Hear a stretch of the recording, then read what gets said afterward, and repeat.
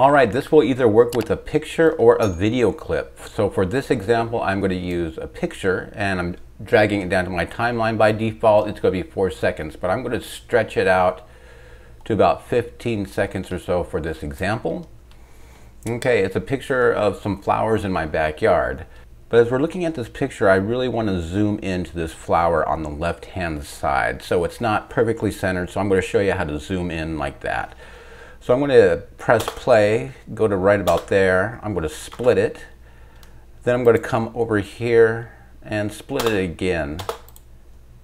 Just like that. So I'm going to highlight that clip. So that's the clip we're going to be zooming in on. So the next thing we need to do is we need to go to filters. We want to click on the plus sign.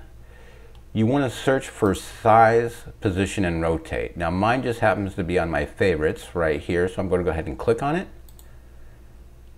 All right, now again, with that clip highlighted, we're going to go right back up to here to where it says zoom, and you can see it's 100%.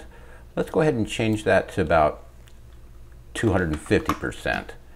And again, I want to zoom to this flower on the left-hand side, but I want to make it in the middle. So to do that, now that we're zoomed in at 250%, you're going to click and drag from the middle. I'm going to put that in the center right there.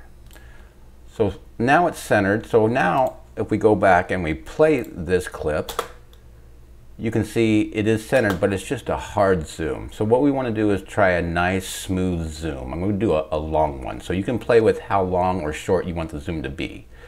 So now we need to come back up here by the zoom, and right here is the keyframes button. We're going to click on that. And you can see down here towards the bottom right, my keyframes timeline has popped up.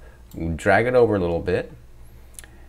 Now I'm going to do a nice slow zoom. Let's go to about 3 seconds, and then we're going to come over here and zoom back out approximately, well, almost 3 seconds, right about there. Now we'll go to the beginning of the timeline, hit play, and there you can see the zooming in to the left-handed flower, and it's going to slowly zoom out, and there you go. So again, you can play with how long or how quickly you want to zoom in and zoom out, how long you want to stay zoomed in. It's up to you. If you found this content useful, make sure to give the video a thumbs up, and as always, I'm going to see you in the next video, folks. Thanks for watching.